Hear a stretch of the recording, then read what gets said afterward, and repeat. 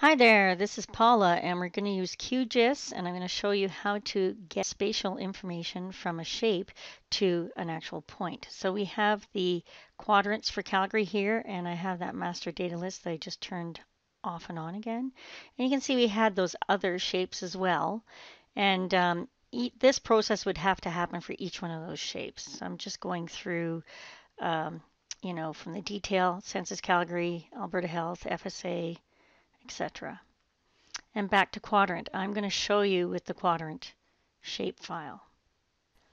So we're going to join the quadrant information to each one of these points, and I'm just going to show you with the information tool, show you exactly what's in the point currently. So as we build this, you should see more attributes add to the end. To do this, we actually use a geoprocessing tool called intersection.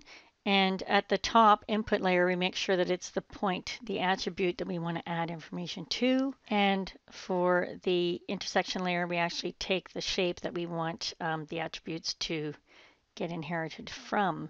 It runs fairly quickly. It tells you when it's done. And it gave us a new intersection layer with that other pink dot. So if we select it with the information tool, we'll see that it added a quadrant northeast, and the other attribute that came with that layer was whether it was approved or not. And we can decide whether to keep those later. To give that file more meaning, we can actually go to Properties, and we will actually change the name there. So something more meaningful. We will be doing iterations of this because in this case I actually wanted, I think we're dealing with about 5 shape files that we will get attributes from.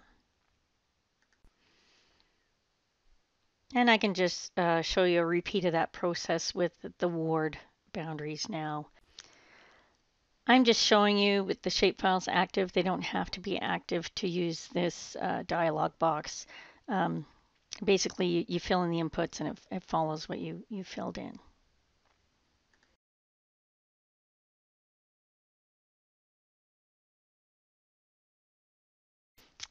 We ended up with the latest intersection, and I'm just going to turn off the older layers here.